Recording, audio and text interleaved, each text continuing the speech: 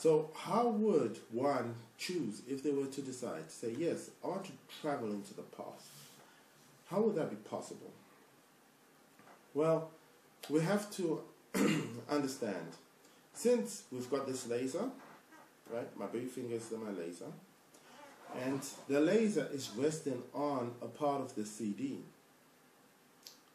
right? If I wanted to go back in time, I have to take this exact same laser and go back to the point that I want to play, or to the space that I want to read, meaning I'm going back in time, and I will play it over again. Now, this kind of like will confuse scientists, because most people, when they look at going back in time, what are they looking at?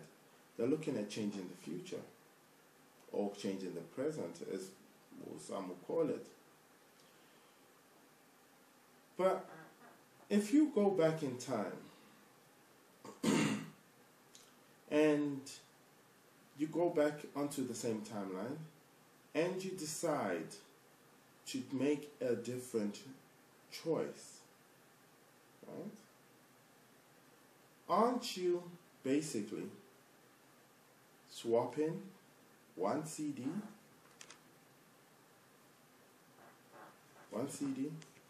for another? Right? Aren't you swapping one CD for another? So now you've got another CD, and now you're playing another reel. But one second, if you are playing this CD because you have changed your choice,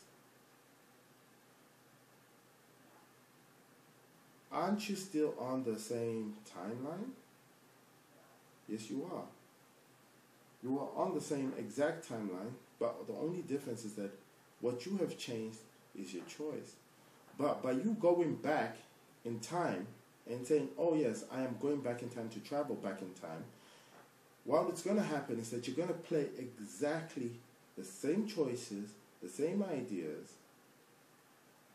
and come to the same conclusion as if you had never gone back in time. Right? Because you should understand that consciousness wants to experience that experience. It's going to consciousness is trying to be, understand, experience everything. And when I mean everything, I mean everything and anything in its field. So moving back in time doesn't really change much unless you change choice. And when you change choice, you're still not moving along the same pathway with one, the same consciousness, the same needle, or the same laser. And two, you're not moving along the same pathway with the same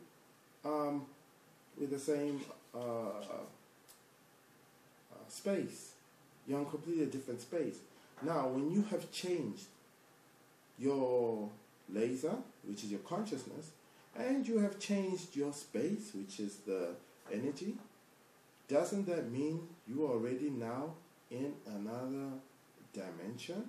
Doesn't that mean you're in another universe? Doesn't that mean you're in a parallel universe?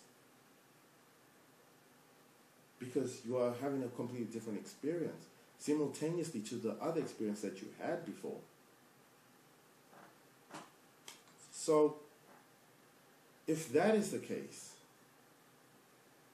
then aren't we, if we are going to attempt to go back in time, aren't we just basically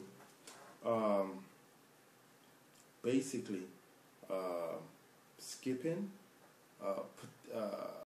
what I'll call energy potentialities? So we're just entering into a new energy potential.